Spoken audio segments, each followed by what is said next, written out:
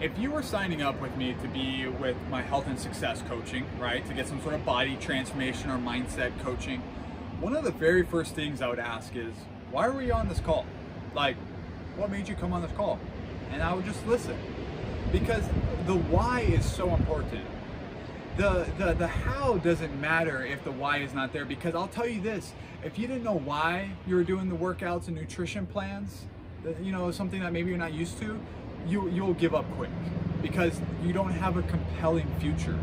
And that's the same thing for Isagenix, is that you have to understand why you're doing this business. Why are you taking the products? I know that if you're watching these videos, you're probably doing the business side. So why are you doing this? Is it to make $500 a month so you can finally not have to ever pay for groceries again and then maybe make more later? Or is it you want to pay off your rent so you can start having to do a different passion and not have to work the same job you're doing?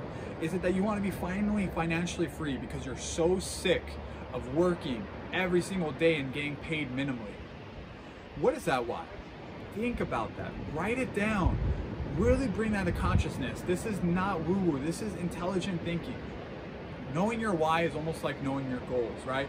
You want to know the destination, and you know the why. We'll be talking about goal setting, but you want to know the destination, because if you don't know where you're going or why you're going there, trust me, you're going to want to quit. You're going to want to stop. Someone's going to say something to you that might make you feel offended, and if you don't have a powerful enough why, you're going to be like, well, they're probably right, when truthfully they're probably wrong. The why carries you far. Think about someone like Martin Luther King. He had a why bigger than anyone else on changing the world by allowing racism to finally end between the whites and the blacks, and he went through criticism, cruelty, abuse, neglect every single day. But because his why was more powerful than the things he was going through every day, which I'll tell you, network marketing, you're gonna have some struggles, but you're gonna have a lot more wins. And at the end of the day, you're going to be way better off than you started, but there will be struggles. Martin Luther King did what he did because his why was big.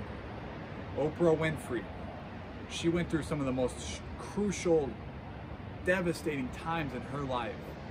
Being abused, harassed, told that she could never be successful growing up, you know, being raised from a single mom. Her why was so much bigger that look what she's doing now.